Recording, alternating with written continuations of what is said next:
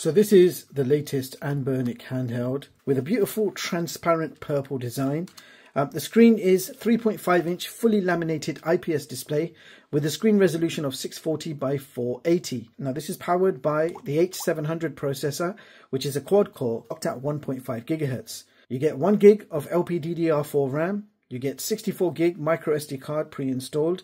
In fact, there are 2 microSD cards installed. One is a 16 gigabyte card with the software, and then you have a larger capacity 64 gigabyte card pre-installed. Now for controls, you've got dual joysticks, D-pad, select start, XYBA buttons. On top, you've got 4 trigger buttons, R1, R2, L1, L2.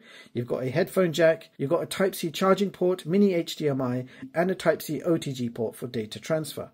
Over here, you have a button. When you press it, it will take you to the settings. On the side, we've got power button and a reset button. And on the other side, you have a volume rocker. And you have your dual speaker grills. Okay, now this emulates over 30 different systems.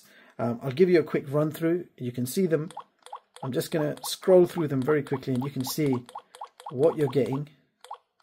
And if I open one of the categories just to show you, you can see what sort of collection you have there. And it tells you how many games there are per folder at the top left hand corner, as you can see.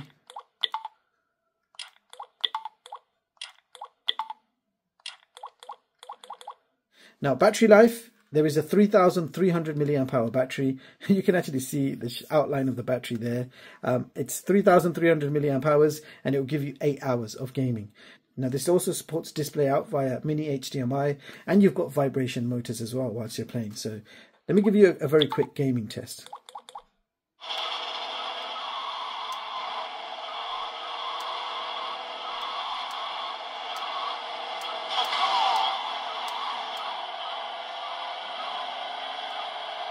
Alright, let's try something else. Let's go to CPS 3.